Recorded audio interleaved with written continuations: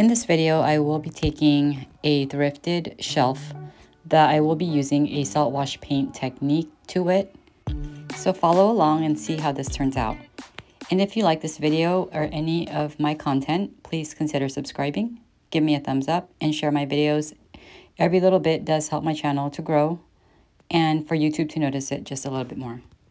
So in this video, I will be showing how I took this old red wood shelf from the thrift store, and I did have some help from my hubby who removed those wood pieces that were at the front. They're like a wood trim. I also gave this a little bit of a sanding as much as I could in between each of those shelves. And once I sanded it down enough, I went ahead and took some of this old school DIY paint and gave that a good base coat.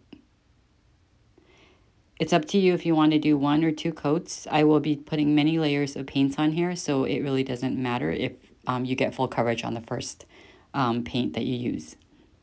So making a paste using some coarse salt and plaster of Paris, I made a salt wash that I followed from another content creator. And there are other tutorials out there if you would like to just search up ways to create your own salt wash. They also have salt wash finish that you can purchase that's already pre-made. But it is very simple to make, so it's worth it just to go ahead and DIY it yourself. So taking some of this old 57 DIY paint color, I used that as my first layer and then mixed in some of that salt wash finish that I created, adding just enough to create the texture and the thickness and consistency that I was looking for. Now remember, you can add as little or more as you need to create the texture that you are looking for.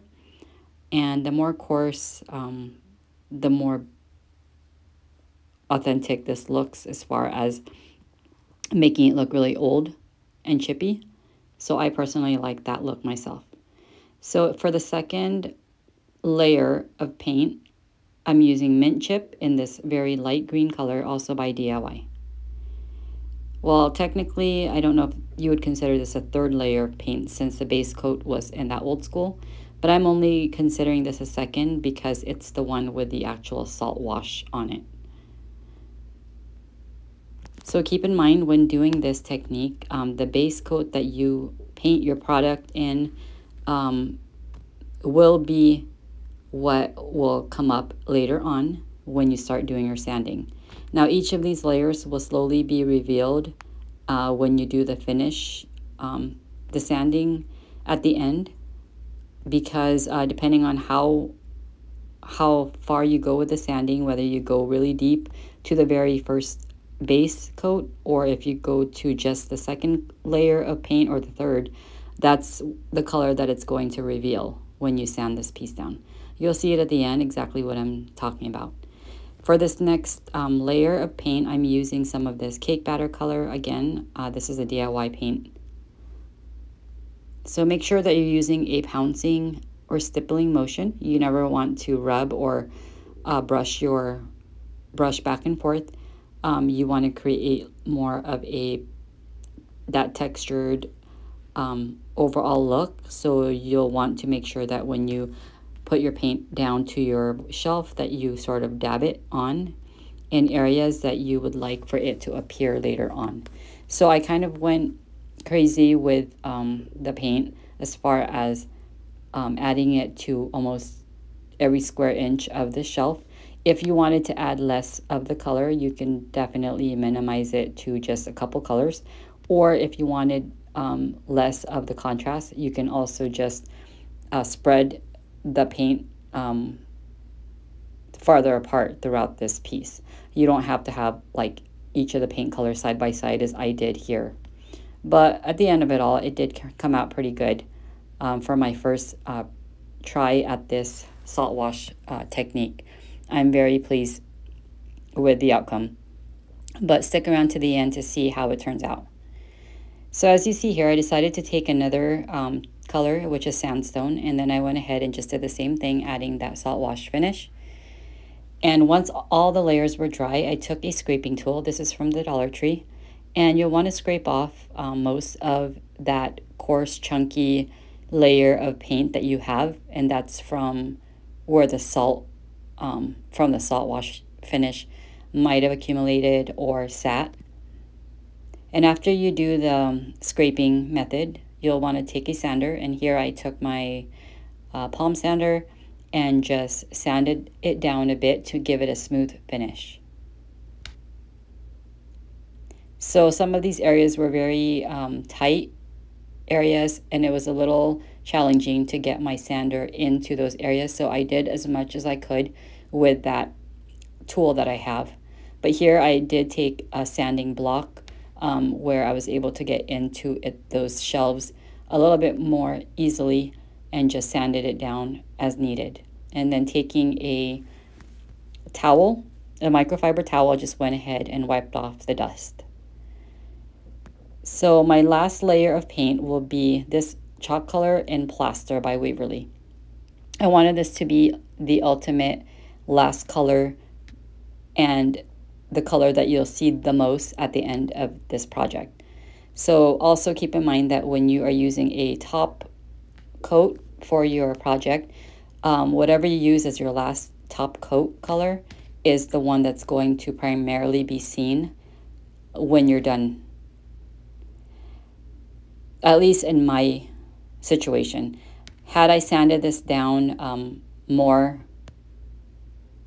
closer to the base of the base color, I might have taken off more of that plaster color, but I didn't sand down too aggressively. I just did it enough to where I had colors coming through here and there. And I even got as far as the base color, which was the original color this came in, the finish. It's the red paint, as you can see right there in that corner, which I do like. And I'm not a big fan of decorating in red, but when it pops out a little bit here and there and it's more of that barnwood red, I don't mind it too much. So for the sides, I wanted to go with a different technique. I decided to do a crackle finish because originally I wasn't sure if I wanted the sides to match the middle part by giving it the salt wash finish, but I decided to go with a different technique, and I used some Elmer's school glue. You can use any brand, and paint over your shelf or whatever product that you're painting. Then while the glue is wet, you'll want to go ahead and top coat it. And here I'm using that plaster chalk paint again, like I did with the whole entire piece. And right before your eyes, as the paint dries, you can see the crackles start to appear. I think this is pretty fun watching this process happen. And since I wanted to get to the other side of the shelf, I decided to speed up the drying process using a heat gun. But if you want to wait and let it dry naturally, you can do that.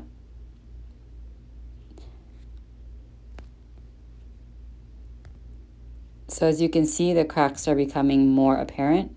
So for this side, the cracks appeared more on the fine side since I went a little bit thin with the glue. Now, remember that when and if you decide to use this crackle technique, you'll get bigger cracks if you use a thicker amount of glue, like more concentrated amount without overspreading it. You'll see that your cracks are a lot bigger, they're wider. You'll see this in the other side, right here. So on this side, I decided to go heavy-handed with the wood glue, or not the wood glue, the Elmer's school glue. And as you can see right before your eyes, the cracks are coming up larger than it did on the other side. Now I like either look. This side is just more obvious with the cracks and everything, and the other side was more subtle. Now, there's a happy medium. Like if you decided you didn't want the whole thing crackled, you can also just do the edges, and that would be fine as well. So that is what it looks like after the crackle finish. Moving back to the shelving, I decided to use some of this molding It's a very flexible molding. It's called Effects. I'm not sure exactly where else you can purchase this, but if you don't have access to this particular brand, you can certainly make this if you have IOD molds.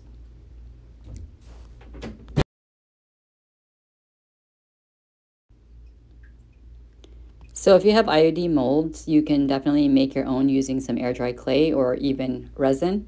But I wanted to give this one a shot. I just saw it one day and I just picked it up. So here it is. I just used some Titebond quick and thick glue. I tried to clamp it down, but that wasn't working out too well because as I pressed on one side, the other side lifted. So instead, off camera, I decided to stack some books on top of it instead. And then I would shift the books around just for it to evenly lay flat. So when I saw that one side was starting to dry and lay flat, I would move the books over to the other side of it and do the same thing, and so on and so forth.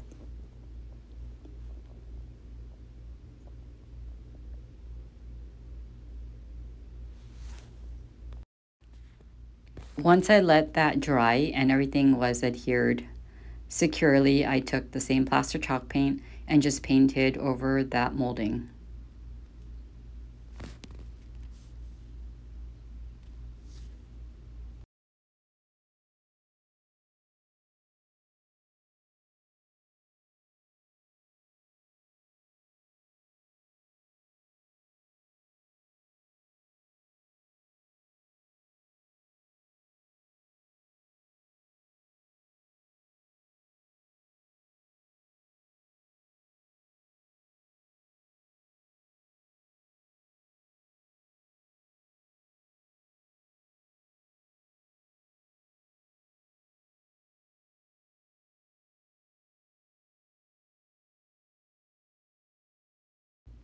And the last step I did was added a top coat using polyacrylic.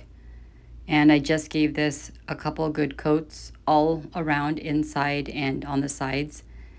Sped it up with my heating tool or heat gun, and that about does it for this makeover. This is a Thrift makeover, and it just goes to show you what you can do with a little paint. I just took this old red shelf that was not my style whatsoever, sanded it down, gave it some good coats of paint, and this is the outcome. I love how it came out. Super rustic, very shabby chic. You could style it with paints in your craft room, which I will probably be doing, or you can use it for any part of your house to decorate with, adding little tchotchkes here and there or collectibles. And I really love how this looks, and I love the salt wash technique. I will definitely try this again. This again was my first time trying it, and I must say it was rather easy, a little intimidating at first because I wasn't sure how it was going to turn out, but you just got to stick with the process to the end and believe that it will turn out okay. So hopefully I inspired you to try this technique. If you liked this video, please give me a thumbs up. Thanks for watching.